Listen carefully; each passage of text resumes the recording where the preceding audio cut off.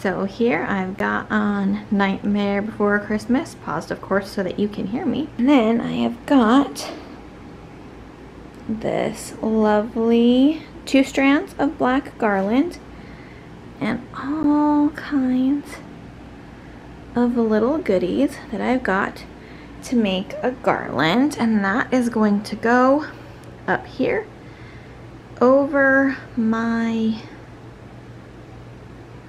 window.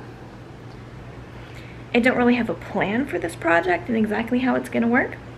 I'm just gonna wing it. That's generally what I do. I like to plan certain things, but things like this, I just like to kind of go with the flow, see what feels right, try out different things. So I'm so excited to see the final product and take you along on my journey.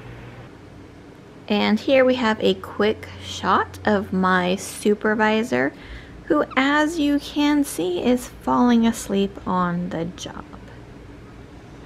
I'm going to take these cute little candy corn and ball sprays and use the black wire to attach them to each end. This is what that looks like with the little candy corn sprays at the end. I think that'll look really nice reaching out kind of over the curtain rod. It'll give it a nice little whimsical touch. Next, I'm going to take these beautiful little beaded garlands and wrap them around the large black garland.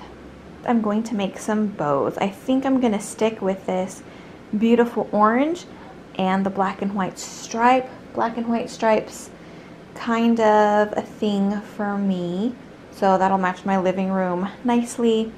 And then I love the orange and black for our Halloween. I ended up with these cute little bows. I'm really happy with the way they turned out, so now we just have to apply them to the garland.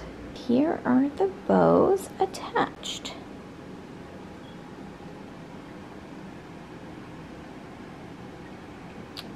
So far, so good. Now it's time for a little tea break.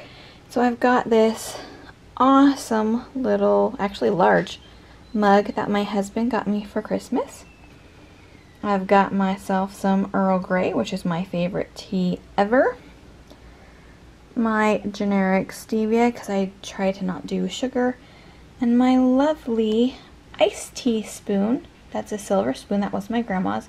She always called them iced tea spoons. I don't know if that's what they actually are.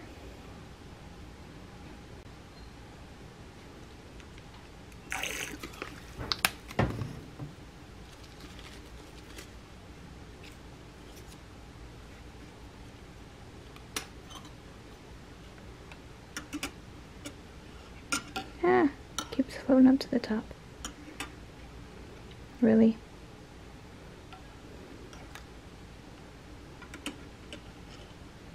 This is just not cooperating at all. Let's try this again. There we go. Alright, well, let this steep for a few minutes and then I will get back to work. And now for the super fun orange curlicues. Now we've got our awesome little curlicues.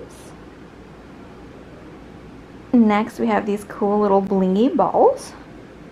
So there's our little blingy balls just on the ends. Now we have these pretty pumpkins with a little smidge of foliage. And last but not least, my favorites, these awesome little lollipops. I have no idea why, but I absolutely love these. I think they are so cute. And here is the finished product. I'm so happy with the way it turned out. I think it looks awesome. I'm so excited to put this up, and I'm excited for you guys to see it when I do my full decorate with me for Halloween. I'm so excited, guys. Alright, that's it for my DIY garland. That was so fun. I really love doing projects like this because I like being able to make something that fits my taste as well as having something truly unique. What do you guys think? Did you like it? If you did, don't forget to like, comment, and share. And please subscribe and be sure and hit that little bell notification. And I will see you tomorrow for my next installment of Vlogtober. Good night.